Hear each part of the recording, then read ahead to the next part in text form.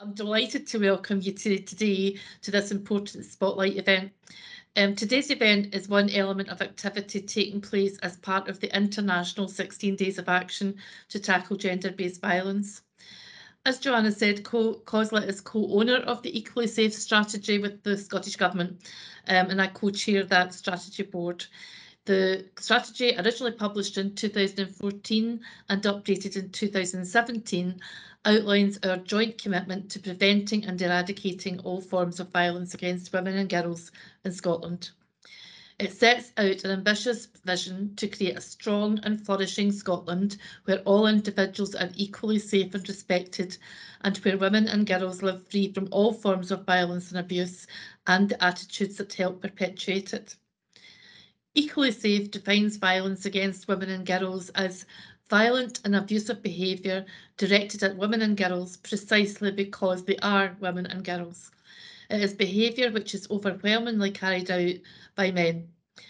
The strategy recognises that domestic abuse can have significant consequences for women, children and young people's lives, noting that there is significant evidence of links between domestic abuse and emotional, physical and sexual abuse of children, and children themselves can see domestic abuse as coercive control of the whole family environment, not just of their mother.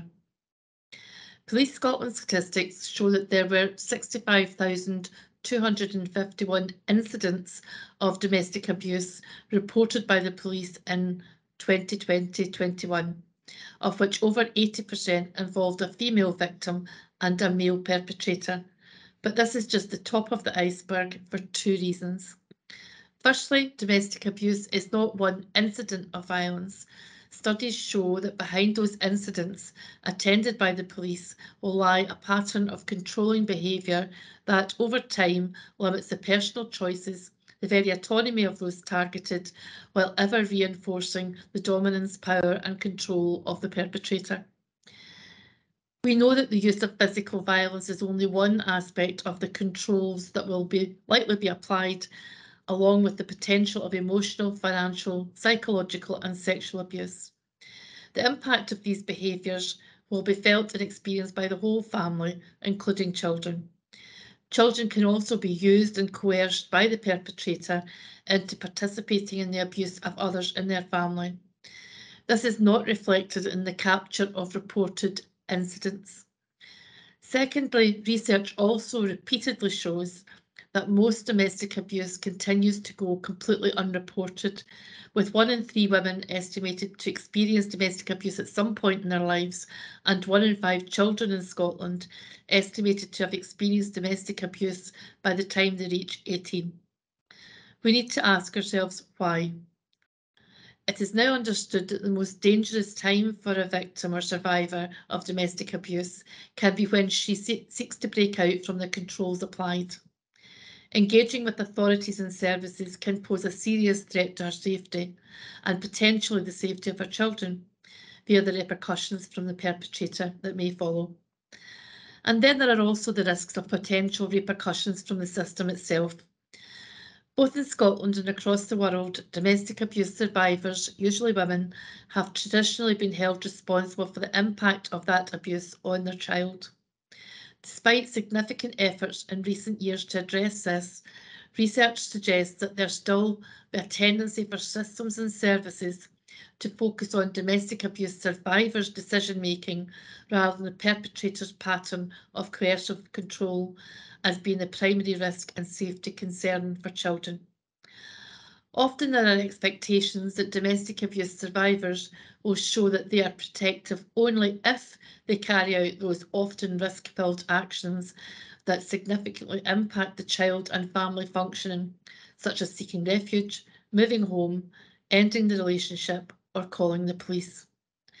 Systems and services, unless they are empowered to apply a gendered and domestic abuse coercive control informed lens to how they operate, may fail to see the myriad other efforts that domestic abuse survivors undertake to keep their children safe and provide a stable, nurturing and healing environment. Lack of focus on the perpetrator of domestic abuse can undermine our equally safe framed commitment to holding those who cause these harms to account. Equally Safe takes a long-term view. To sustain and achieve progress, long-term investment in early intervention and prevention, alongside adequate and sustainable investment in gender trauma and domestic abuse informed systems and services across all local authority areas, is critical to achieving success. Equally critical is our determination and persistence to continue working together towards a Scotland where all women, children and young people can live lives free from all forms of gender-based violence.